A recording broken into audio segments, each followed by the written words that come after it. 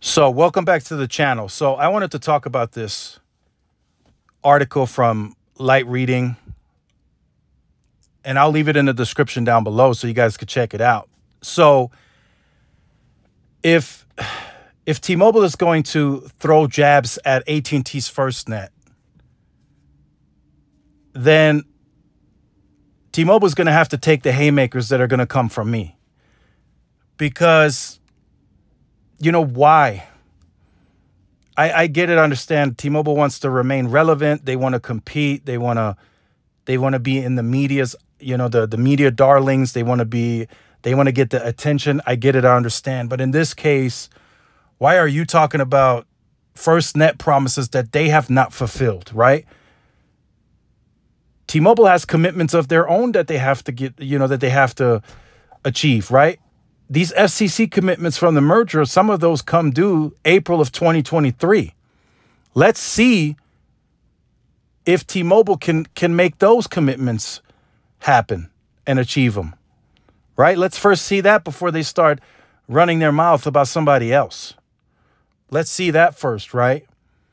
And then the additional haymakers that I'm going to throw is, T-Mobile, you're not on par. Why are you talking about another network or another company, for that matter, that has been serving first responders for quite some time now, that has funding backed by the government, and they're expanding and specifically building a network core in accordance with, you know, what properly needs to be done on the first responder side. Now, I'm not saying that T-Mobile is not doing that at all. They are. They are just not on par to be saying this stuff.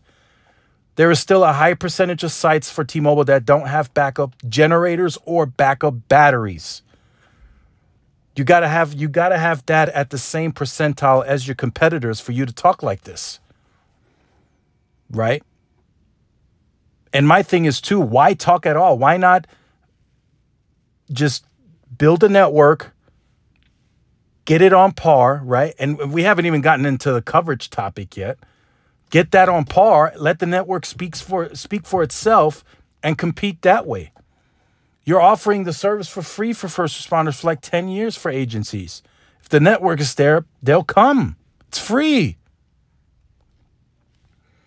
But yet, T-Mobile still lags behind on overall coverage.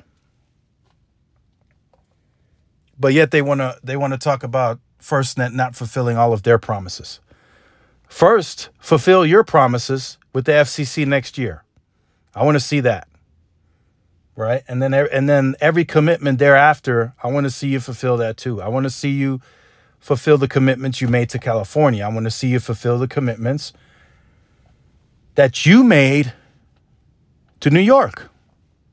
Oh, and by the way, what happened to, we're going to be job positive day one. That commitment just went out the window. So this was unnecessary. This shouldn't have been even a thing. T-Mobile should have just kept their mouth shut, should have just kept their heads down and continued building and investing in the network. So again, this is completely unnecessary in my opinion. Let them do what they need to do, and you take care of what you need to take care of. You know, oftentimes people can't get their stuff in order because they're always in somebody else's business, right? So just keep that in mind. Again, like I said, T-Mobile is building. They are growing the network. We are seeing it. But they are nowhere near on par with Verizon and AT&T when it comes to this type of discussion. So just wanted to share my thoughts on that. You know, T-Mobile should have just kept quiet, should have just went about their day and let the network speak for itself. But T-Mobile being who they are, they just can't do it. So make sure you guys stay tuned to the channel. Like, share, subscribe. Follow my social media outlets. This is Tyrone with Tech Life. I'll see y'all in the next one. Peace.